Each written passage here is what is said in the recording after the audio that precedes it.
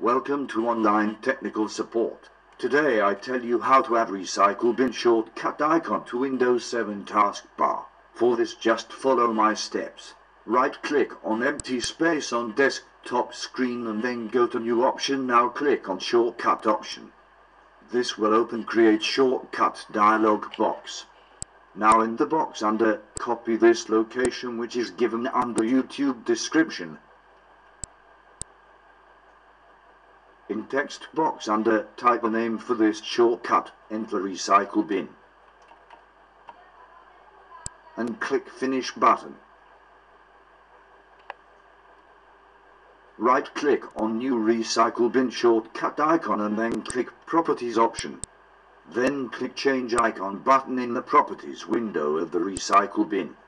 Select icon image of your choice and Apply button to change icon image of the RecycleBin icon to the selected image. For add RecycleBin shortcut icon to Windows 7 taskbar, just drag the newly created RecycleBin icon to the taskbar area. The RecycleBin icon will be placed on the taskbar on your Windows 7 PC. Thank you for watching video.